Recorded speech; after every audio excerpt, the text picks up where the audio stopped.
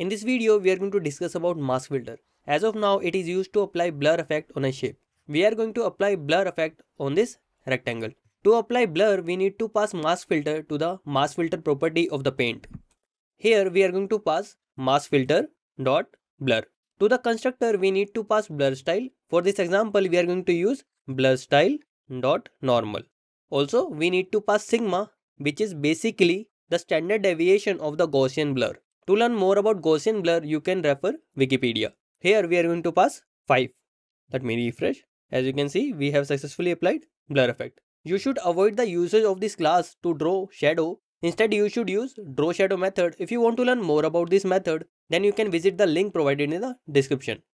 I hope you found this video helpful. If you want to learn more about custom paint and Flutter Advanced, you can subscribe to our channel. See you in the next video.